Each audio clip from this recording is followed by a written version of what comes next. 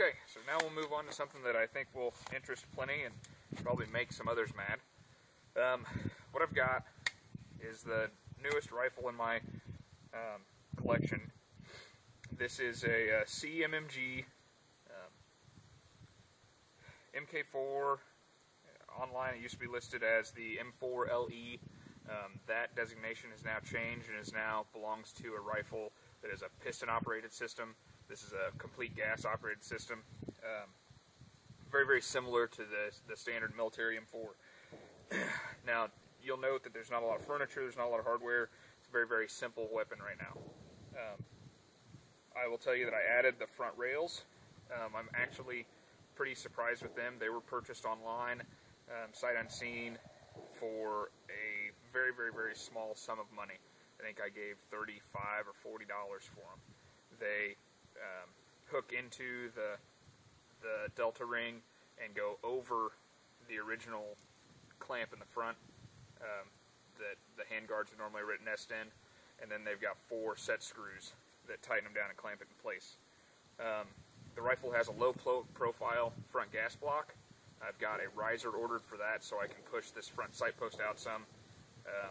And I've put a set of command arms accessories, flip up front and rear sights on it, command arms accessories, buttstock, and then because I intend eventually to put a optic on it, I've got the adjustable cheek weld for the buttstock. I have one gripe about this buttstock, and that is when completely closed, it is difficult. You cannot bring the charging handle all the way back. So, first and foremost, as with any firearm, the first thing that you do anytime you grab it, which I did before I got it out, is check and make sure it's safe. Nothing in the chamber.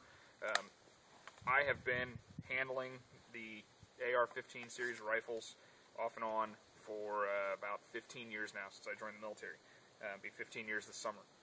Now, I am very, very, very, very comfortable with this weapon in my hands. I can do just about anything with this weapon pretty much blindfolded. So, everything that I do will still conform to the safety rules that everyone should follow with a weapon system. The weapon has never pointed at anyone. It's never pointed at anyone that you don't, or anything that you don't intend to destroy. The weapon is always treated as if it's loaded. I mean, you have to be inherently safe with this.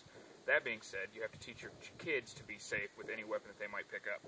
So, anytime that I grab this weapon out of habit, I will take it, I shoot left-handed, I will check, make sure that it's clear, and I always close the dust cover and physically make sure that the weapon's on safe.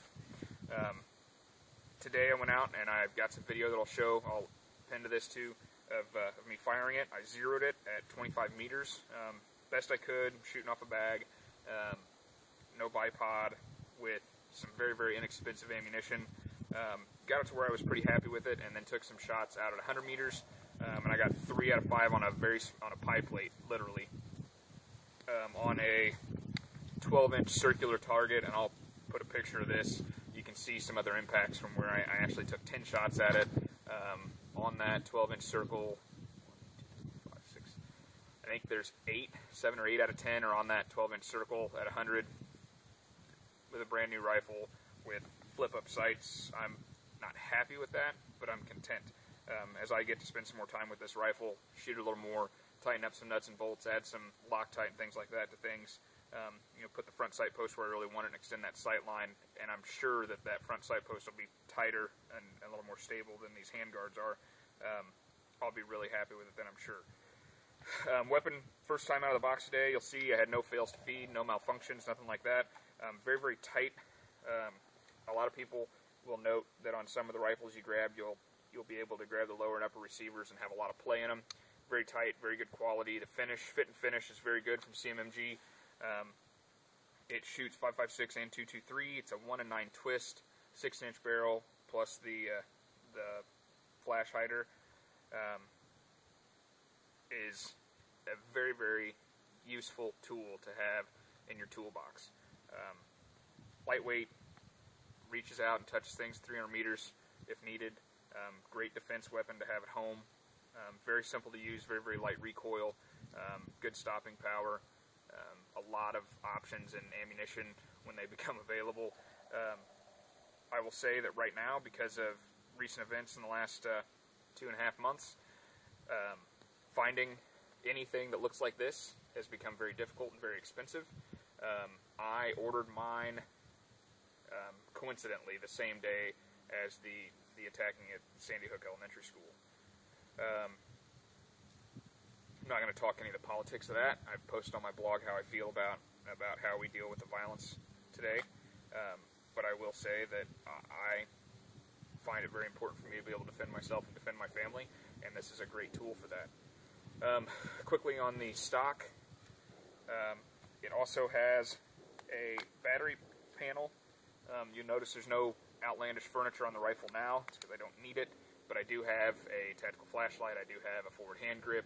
I do have, slings, some other odds and ends that, depending upon the situation where I might be using the rifle, could end up on it. The sights I'm mostly happy with. They adjust easily.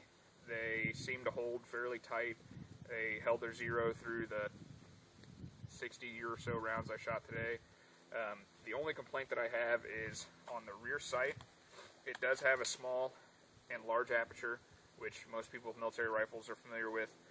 But when you flip that sight forward and back, it actually turns on the same pivot screw that adjusts your windage. There's a fix for that, and that is on the top of the sight, it's actually notched. So the large aperture is for low light and quick shooting. But if you just use the notch sight on top for low light, close quarters, look right across the front sight post, you can accomplish the same thing. So there's a way around it, even though that does throw the sights off when it spins on that pivot point. But if you just don't turn it, then you don't have that problem. So CMMG M4LE, great weapon. I'd recommend you check them out. They're a fairly new company out of Missouri. So they made accessories for a long time, but now they're on to making full-size full-blown firearms. So get a look at them, check them out, see what you think, and take a look at this video of me giving it, putting it through its paces a little bit of speed shooting, and some photos there at the end of the targets, and what I was able to do with it. Thanks again for watching. Feel free to post comments. Let me know if there's anything you want to see me do, anything you want me to talk about, and most times I'll be able to get out there and do something for you. Thanks a lot.